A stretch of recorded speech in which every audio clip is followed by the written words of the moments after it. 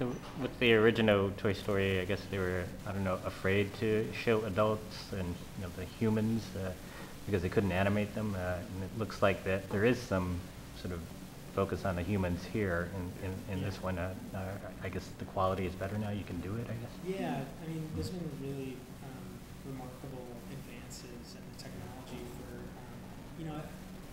the models are really awesome.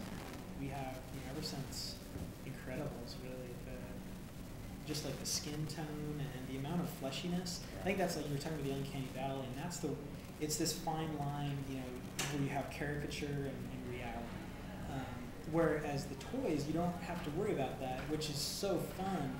I loved animating the toys because you didn't have to make it look or feel like a real person. You were really free to kind of have this toy come alive, and it didn't have to be realistic. It could be fun and cartoony.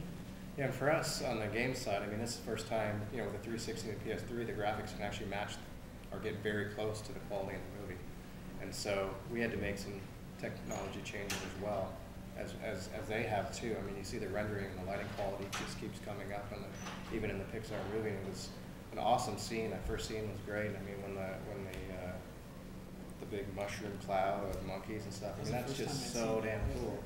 And we're actually able to bring some of that quality into the game. And so we've been really excited because our shaders and our lighting and all that fine detail and even storytelling and art is actually in the game as well. So it was an exciting process for us.